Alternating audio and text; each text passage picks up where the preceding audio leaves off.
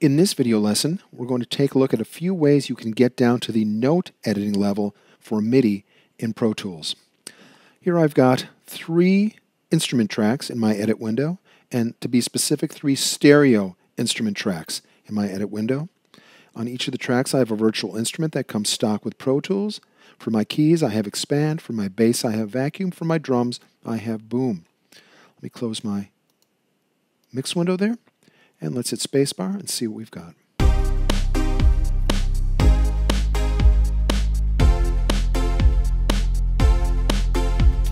Okay, so if I want to get down to the note view level here in Pro Tools to edit MIDI notes, let's do so on the bass track, and let's change from clips to notes view.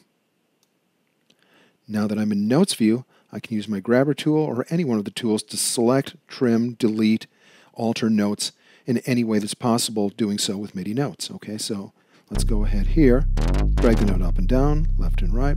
We can change to the trimmer tool, make it longer or shorter.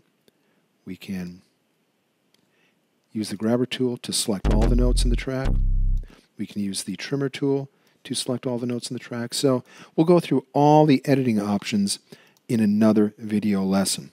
But right now, just going to the different views and how to actually get at notes in the note level. Using the scroll here, we can also zoom in and out vertically here with the MIDI zoom. So let's zoom fatter, skinnier, right there. There we go. And that is available as a keyboard shortcut. So Command-Shift right bracket to make the notes fatter, Command-Shift left bracket to make the notes a little skinnier, like that, to get more notes into view. All right. So the other thing we can do here in the edit window is to edit the other component of a note on message, and that is to edit the velocity. So let's go right here to our automation lanes and show the velocity lane right there. So if I click on this note,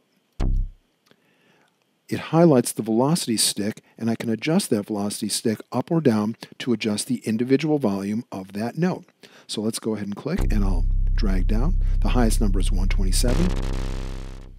The lowest number is 1.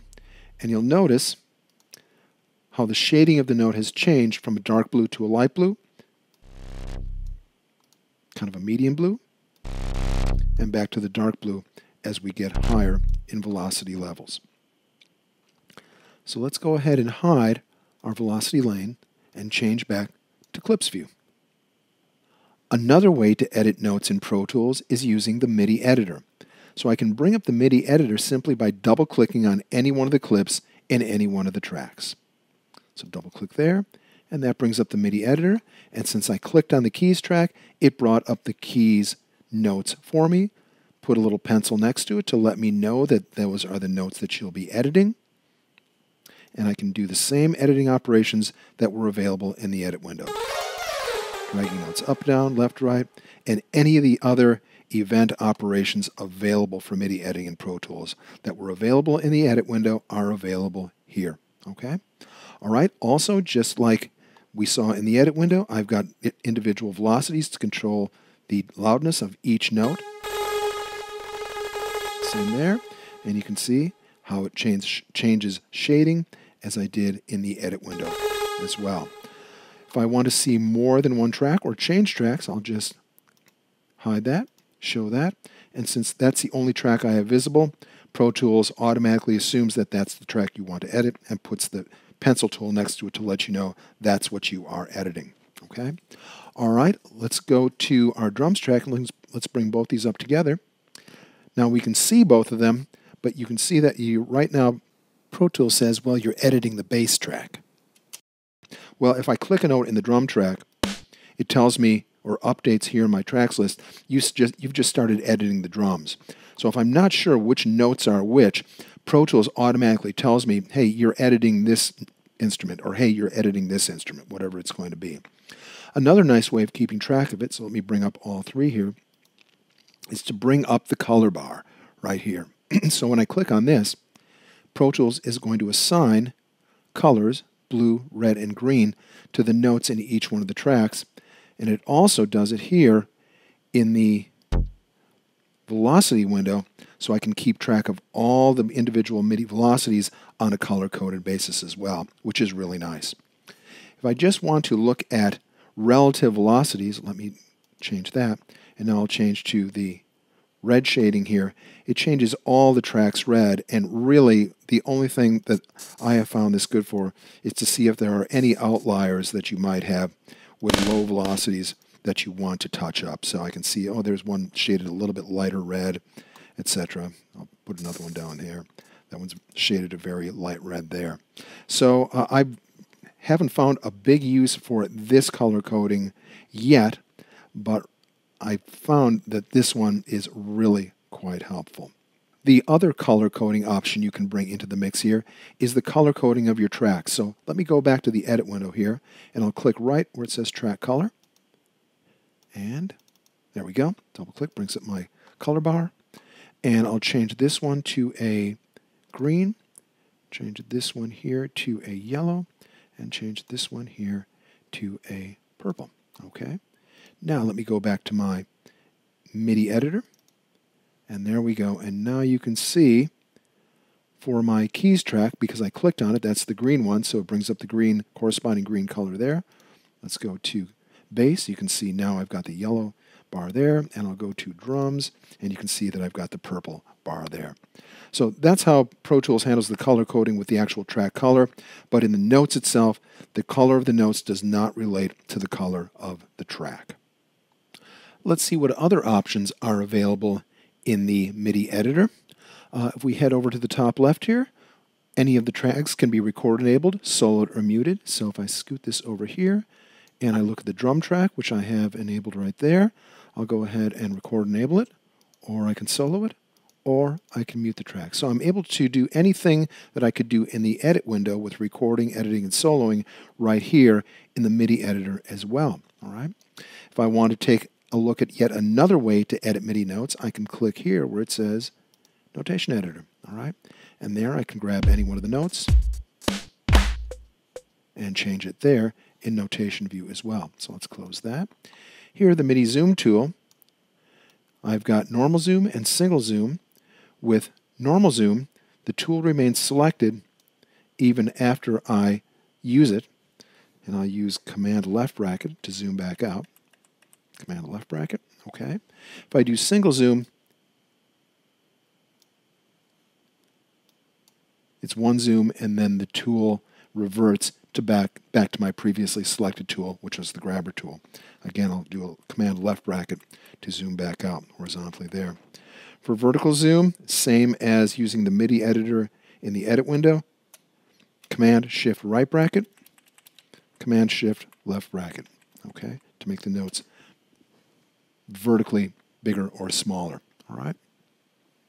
Over here, your tool complement, trimmer, selector, grabber. The scrubber tool,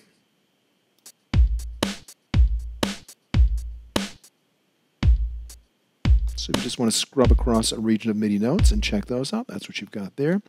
Your pencil tool here, if you want to enter notes using the pencil tool, here it tells you the track that you're currently working on, of course, corresponds to your note right there. Here, it tells you the value of the note you'll be entering, your note duration, and right now, it corresponds to your grid, which is a 16th note. If you want to change that, you can change it to 8th note, quarter note, whatever you would want. This number here, 80, goes all the way down to 1 and all the way up to 127, and that's the MIDI velocity level with which you enter each note. This here is the speaker tool, which plays the MIDI notes as you are entering them. So let's just use the pencil tool and put in a few notes here. I'm going to Command right bracket, okay? And I'll just add a few bass notes really quickly. So right down here.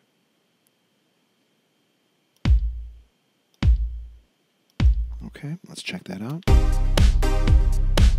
And we can solo that track. All right. So anyway, use the pencil tool right here in the MIDI editor window. This is our MIDI monitor here when we're doing editing, and if you notice, I'll go ahead and grab a note here.